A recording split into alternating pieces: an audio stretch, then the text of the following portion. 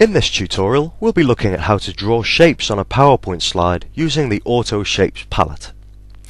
Autoshapes are literally the building blocks of your slide.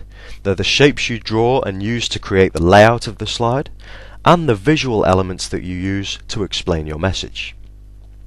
At the bottom of your PowerPoint screen, you should have two of the most common autoshapes available, the rectangle and the oval. Let's start by drawing some rectangles. So we click on the rectangle button and notice that your cursor has changed to a precision pointer, a cross, that indicates you are ready to draw something.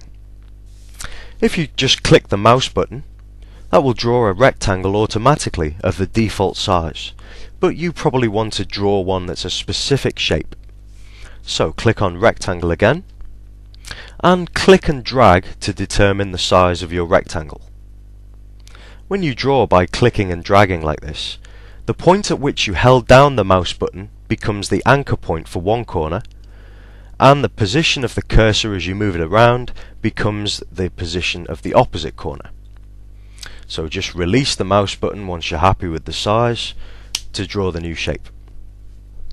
Now when you draw a new shape like this, you'll notice it becomes highlighted with these white handles around the outside.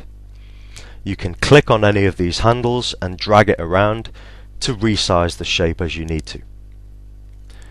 And you can use the green handle at the top to click and rotate the shape around a central axis. With me so far? Well, there's more than one way to draw an auto shape.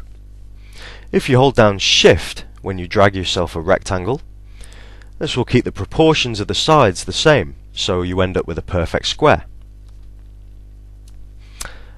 And if you press Ctrl as you start to draw your shape, it will allow you to draw it from the center to the corner, rather than dragging from corner to corner. This allows you to place it in a more precise position. Now sometimes you want to be extra precise in the size of your shape.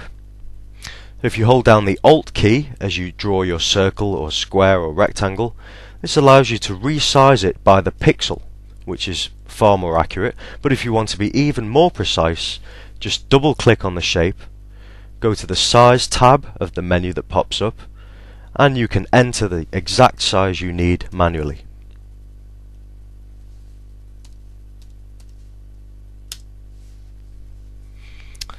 Okay, but if we get bored of drawing rectangles or ovals, head over to the Autoshapes menu and you can browse through the range of basic shapes you can draw, from donuts to smiley faces, block arrows in all kinds of different directions, flowchart elements, and stars and banners. And don't worry if you choose the wrong one for your auto shape. If you change your mind, you can simply highlight the shape you want to change, go down to Draw, and change auto shape. Choose a more suitable shape and PowerPoint will replace it, keeping the footprint size the same.